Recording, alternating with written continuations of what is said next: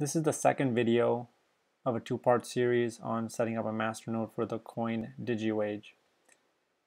The first one we covered how to set up the masternode, the first masternode on a VPS, and set up all the plumbing that's going to be required to set up subsequent masternodes. Now you can see I have a total of 36,000 digiwage coins in here. If I go into my inputs on coin control, you'll see I already have that one masternode with the 12,000 coin collateral, and I have some stuff, some coins in this change address, which we'll spend here in a little bit. This is locked, so I can't spend it, but typically I like to manually select coins when I'm sending them, so I'll show that shortly. Well, let's go and get started with our second masternode. So we're going to go back to receiving addresses, and we're going to create yet another label, mn02. And we're going to hit OK, and that gives us a second masternode address. I'm going to copy that address, and I'm going to send, but I don't like to do it blindly because if I don't have this locked, I could potentially send the wrong inputs. So I'm going to select it. I want to spend from here. I don't want to touch this. Even though this is locked, I can't spend it anyway. See, I can't click it. But I'm just, it's old habits die hard. I always select my inputs manually on what the spend should be. When I paste the address, it recognizes that's a label that's in my address or my wallet, and I'm going to put here 12,000 coins that need to go to this address. And I'm going to type in my passphrase, accept the fee. And if I go to transactions, yet again another payment to myself because it knows that I'm essentially sending it to myself. And there's my masternode 01 that's locked because it has all the confirmations and required. I started a masternode, so therefore it's locked it as the collateral, so it doesn't stake, because otherwise if this staked it would split. Now you can see I have 0 confirmations on this one, so it's not locked, but we're good enough to see what the outputs are going to be. So let's go ahead and grab some information from this debug console. So we're going to need another genkey. So there's my genkey. I'm going to copy that, and let's put it in our Notepad for later reference. So here's my mn02 genkey now. The transaction hash we're going to get just through masternode outputs. There's my first one. Right, we're going to leave that one alone. Here's my second output. And the index is still 0. I showed in the first video and even in the architecture on how cold wallets are set up, on how to look at this stuff in Block Explorer. So we're good here for now. I've got my pieces of information that I need for the genkey and to work on our Linux VPS. So let's put that aside for now. And we're going to go back to our VPS. So here's our original VPS address. Now if I go to settings, you could see here that I have this public address IPv4 that I already used, right? That was my first wallet. That was instance I was bound. Here's my second address, which is my IPv6, and these are free. This is an actual IP address on the internet. It's just a longer larger pool that effectively every network is eventually going to move to, because IPv4 is something that we're exhausting pretty quickly. So I'm going to go back into terminal and SSH back into this box. Now you could do the same thing to Putty. I've shown how to do that in the first video. I presume you, if you're looking at the second setup, you may have already looked at the first one. So I'm going to copy. I'm going to log in as root right now, because I don't want to log in as the digiwage user, the digiwage mn01 user, because I'm going to do some work as root. So I'm going to SSH in there. I'm going to copy and paste my password. Now I'm the root user. If I do ls-l on home, you can see I only have the digiwage mn user so far. So what I'm going to do now is I'm going to create the second user for the second instance of my wallet. That's mn02 user. Now if I do an ls-l on home, I've got a home directory for that next user. I'm going to type passwd digiwage mn02, and I'm going to give that user a password, retype it to confirm, at least type it correctly. Okay, so now I've got my user set up. Now, what we did before is we ran the digiwage as that user, right? Digiwage daemon as this user and synced up and did all that work. But we don't really need to do that work with the second user because we've already got the first one all set up and ready to go. So what we're going to do is paste this command here that's going to copy recursively all directories from this home digiwage.mn dot over to my second user's directory. So when I do that and I do an ls on home, see I've got the two users. But now if I do ls on home on this user, this new user, now let's do al because that's going to give me my hidden directories as well. Now I've got, I effectively made a copy, so I'm synced. This wallet is automatically going to be synced because it's copied all the database and everything. The only thing is it's still owned by root, so I need to change that to be owned by the new user. So this command says change ownership recursively to this user and this group for this entire directory. And when I do that, now I hit the up arrow on home. Now you can see that the digiwage directory is now owned by digiwage mn02. This is different than the one that's owned by O1. See, these are separate instances. Now I've done my work. All I have to do is exit out and log back in as the digiwage mn02 user.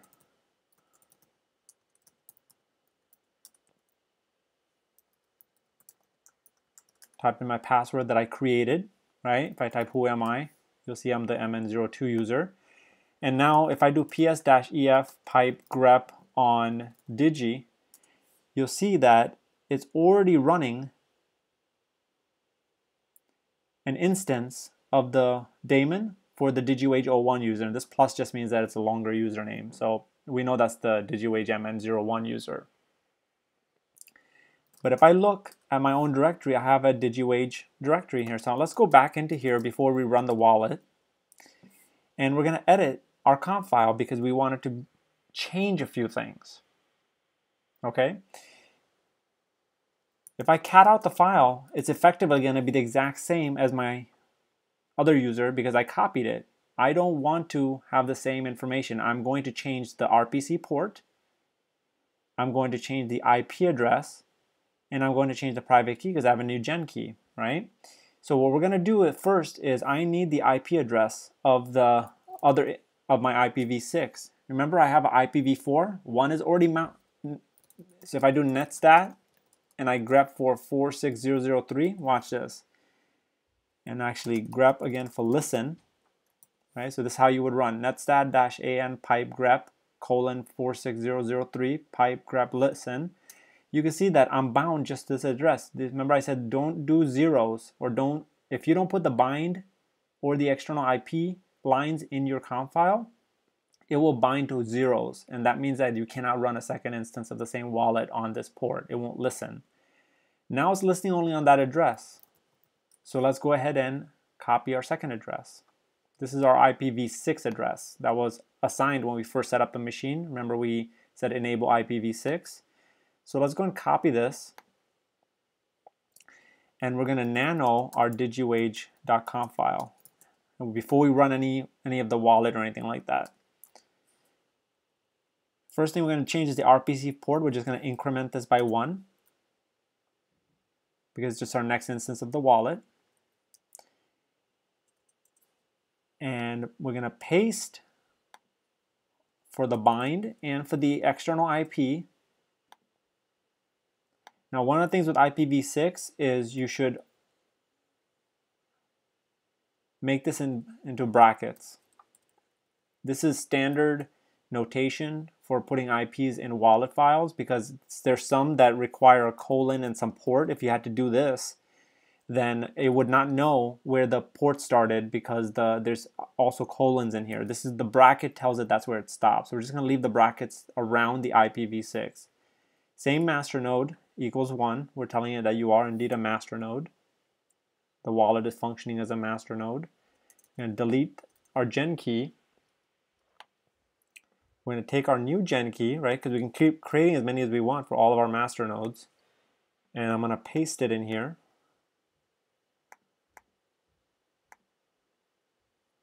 And I'm going to hit Control O to write this file and Control X to exit. If I cat digiwage, I like to double check things before I move on. So the only thing I changed, and this username and password can remain the same because it's just completely separate memory instance of this wallet that's going to be running.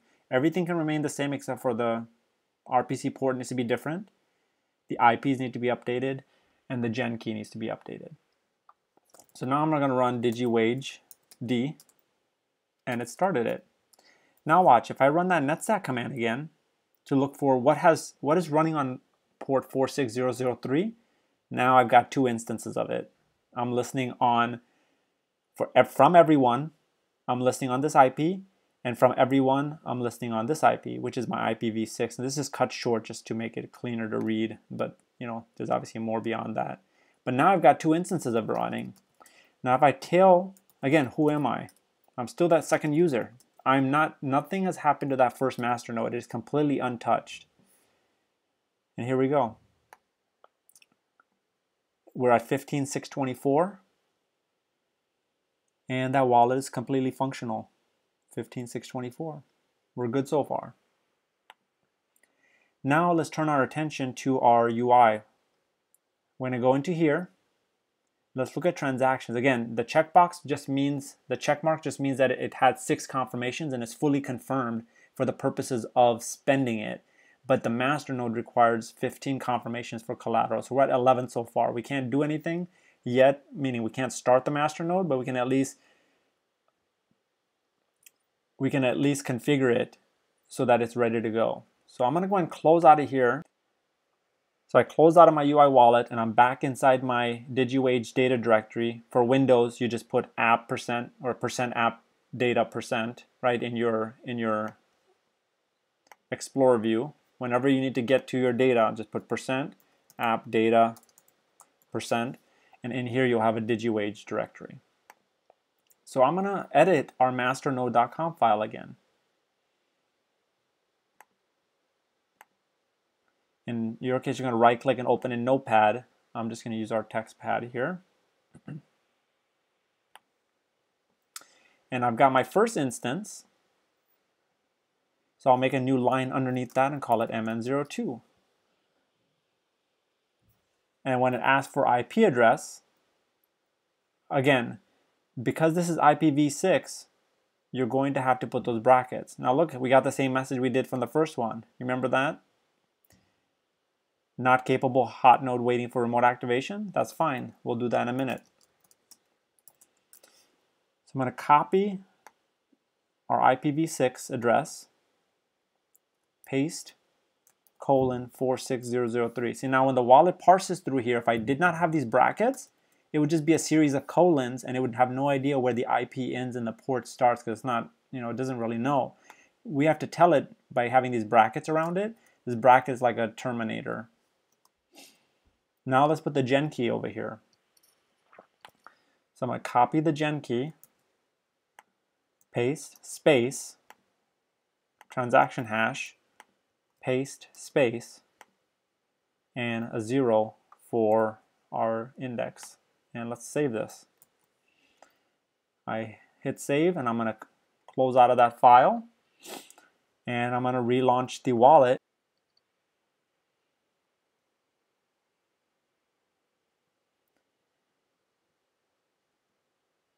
Now let's go to debug console and type masternode list.conf. And now you see I have two aliases. Excellent, right? This is the first one that's enabled. Right? You can see nothing has happened bad to our first master node, even though all this work that we're doing in the same wallet and even on the same server. mn01 is left untouched and still functioning. Status is enabled. The second one is still missing, which is expected, but it read everything fine. There's our IP, there's our port, so on and so forth. Let's check our transactions and make sure that we're hitting at least 15 so far. So we're at 18. We're good. So let's go and unlock.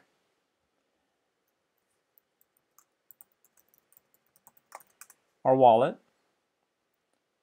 And before we run our command, we're going to tail our debug.log. Now, I just happen to be in this directory, but you can also type tail-f tilde / dot digiwage / debug.log, and this tilde means your home, right? Slash home digiwage. And then the dot digiwage is the data directory, and then the debug file. So let's leave that running. I'm going to navigate back here and put start masternode alias false mn02. Again, it says start my masternode with this alias. False is to lock the wallet or not. In this case, I don't want it to lock again. And mn02. And when I hit enter, I got successfully started. And look what I got. I'm going to control C out of here for a minute. Got a new masternode entry with this hash. And it says, hey, you may shut down the cold wallet. And if I go back to send and go to my inputs, I've got 2 locked inputs now. So let's copy my mn2 address. And let's go back to our digiwage masternode. I'm going to go back in here and refresh the list. And so it's not registered yet, but within the next few minutes it will show up on here. I don't know how often this script runs from this website, but the fact that I got this message means I now have a second masternode running on the same VPS, and I can shut down this wallet. These are both locked, and I've got this third one with a new change address because I spent again. From that other change, it created a second change address. And I'll keep doing that. That's just how these wallets work. They're meant for security, really, because the goal of change addresses. I'll have a video on this later, but the goal of change addresses was really to avoid address reuse. Right? That's what Satoshi Nakamoto's vision was. But we like convenience over security, apparently. So we like to put everything in one address all the time. So now I've got my wallet running still. Coins don't show any different, right? I still have available. I can unlock those coins and spend them and mess up my masternode. But if I go here, I've got my 2 masternodes, and just for the sake of completion, let's just see if it showed up here yet. Oops, let's go and copy that address. mn02. There we go. So there's my second address just a few seconds ago. And if I look up my first address, it's also there. So you can see the address of my second one is at some IPv6 address, right? And IPv6s are free. If you set up extra IPv4s, if you go into Vultr under your settings, IPv4, and click add another, it's an extra $2 a month. But you just need the one that comes with the VPS, and then you can set up additionals on IPv6. Now on the downside, the upside of having this type of setup with multiple masternodes on the same server is cost efficiency, right? Sometimes these coins really go down and it's expensive to keep them running. You're just hoping that they recover. But the downside is that because I'm servicing the network, my 2 masternodes are servicing the network. If this machine ever has issues, then I've got 2 masternodes that went down. And so not only do I get hurt because I don't get paid now twice, right? I put all my eggs in one basket, but it also hurts the network. So it's I can understand the economics of it. Sometimes with these coins, you have no choice left but to run multiple on one VPS because of cost. But I encourage that, if you have the capability to separate these out across separate instances, even if they're $5 a pop, each one, you don't need to set up a $10 machine. You can set up $5, two $5 ones and run it. But that's effectively it. And now I can shut down this wallet, add my address to the masternodes.online site for monitoring, and let the money roll in. I hope this was helpful. Leave some comments below. I'll put some links, and as always, I will put a transcript of the commands in the description to help you easily copy and paste.